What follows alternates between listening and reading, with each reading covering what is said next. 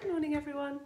This morning we've made a video illustrating how to calmly teach a dog what you expect of him or her on the lead so that you don't get pulled out of control down the street. As you'll see, the key is in what happens way before you actually get outside.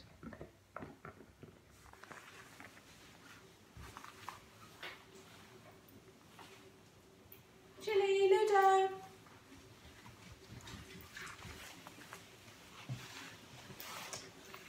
Oh, good boy.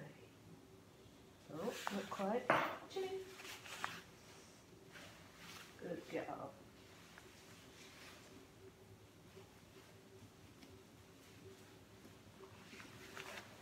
So I like them to come to me, so that I don't have to go chasing them round to put the collar on. So he did come, but I wonder whether he was expecting something a bit more exciting than the collar. So I'll just try again. Ludo!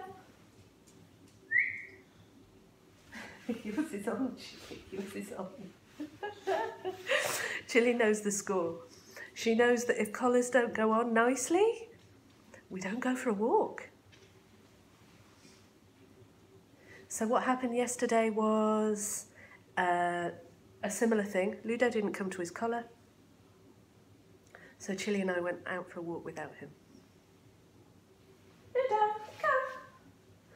And I don't know if you can see him. Oh yeah, here he comes. Come on, sweetie. You got this on. Slowing down, coming, giving the benefit of the doubt. Good boy! Good boy. Thank you. So yesterday was a nice lesson for you, obviously. Good. Okay. Stage 1 complete. Okay, so phase 2 is getting to the front door without Ludo charging ahead. Front door is there, so we've got a corridor to walk down, and we can also use the rest of the kitchen. Got a kitchen island handily we can walk round, and all I'm looking for is Ludo just taking a bit of notice of me as the one that's making the decisions in terms of direction and pace. I'm going to go and pop this camera at the end of the corridor so you can see us approaching. Okay, let's see how this goes.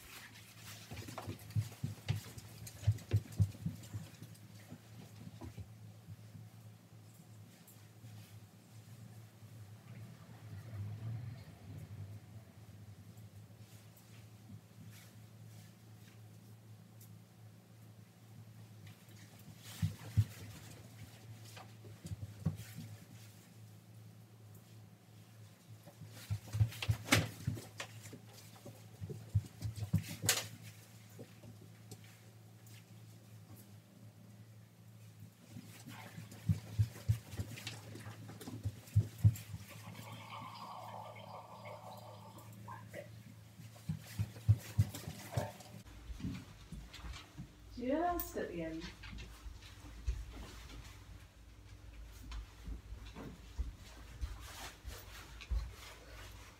Looking at me, but still ahead. So I'm going to insist. All right, not too bad. So the next stage is getting out the front door.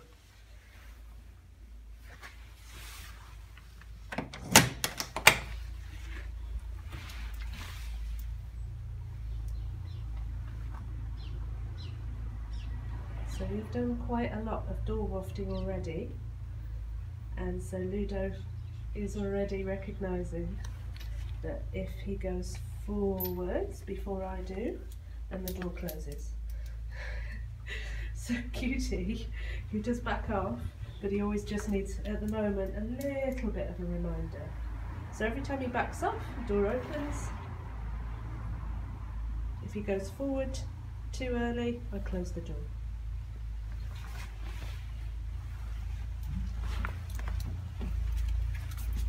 Very good, nice and calm and out of the door. So we can continue. Okay, next step is the front path and the garden gate. And I'll do exactly the same. It closes if he goes too early. He's really learning, bless him. There we go. He just has to wait for me to move through first. And we're off. And then we're on the pavement together.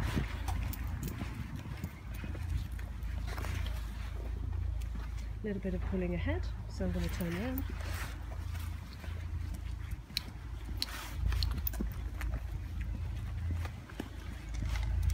So at the end of our path here is quite a busy road.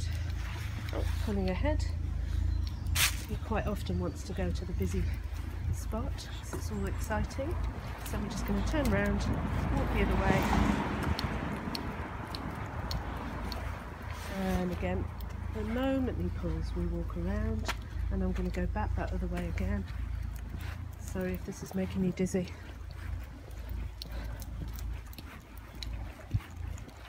This is already way better than yesterday. Oh, bit of litter, bit of exciting.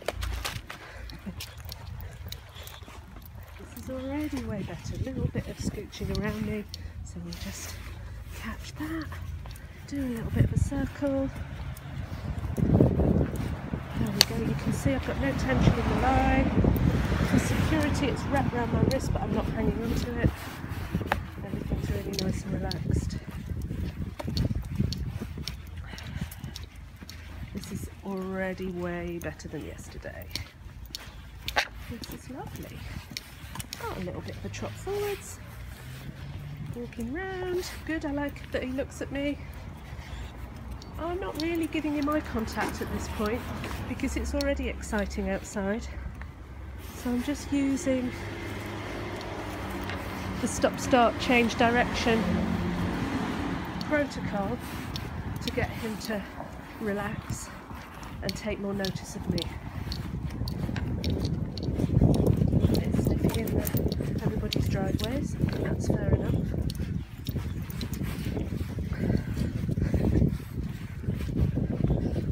Alright, where do we cross over? So we're not always going in the same direction. And he's pulling, so we'll go this way a little bit. Not quite with me yet. Around the tree and carry on. Yeah, pretty good. Okay, so we're back in after a nice, controlled, enjoyable walk. But obviously, there's another dog. So, if I felt I needed to, I would do the same with Chili. She's pretty calm this morning. She's a lot older, she knows the score a little bit more. So the next step is to take both of them. I'll do my best to video some stuff, but I'll have both hands on a lead. So it might be a stupid idea. We'll see. We'll see what I can do. Okay, both dogs on leads. There's one. There's the other. And untangle myself when you get out the door. So, young dog, just checking again. Do I lead today? On this one, do I lead? And the reply is, no, little fella, you never do. Okay, out we go. Close the door. Try to drop the phone.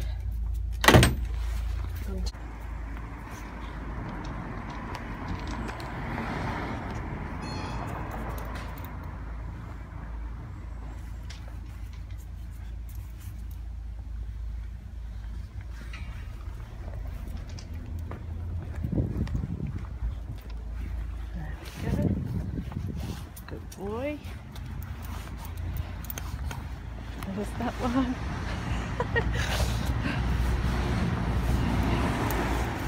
Oh yeah, here's that piece of litter again. We'll pick that up on the way back. Alright. There, nice. So, I guess the thing is, if one of the dogs appears in the screen, a little bit further forward than I'd like, and so I turn round Stop. Change direction. Start again.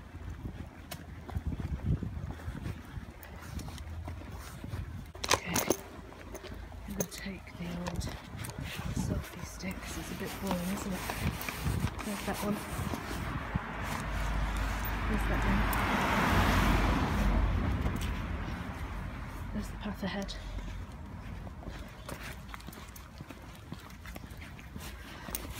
I'm lucky this morning, there's not too many distractions. It's usually the problem with London streets is that just when you are looking for a bit of peace and quiet to teach the dogs, there's some crazy event that happens, whether it's human or animal.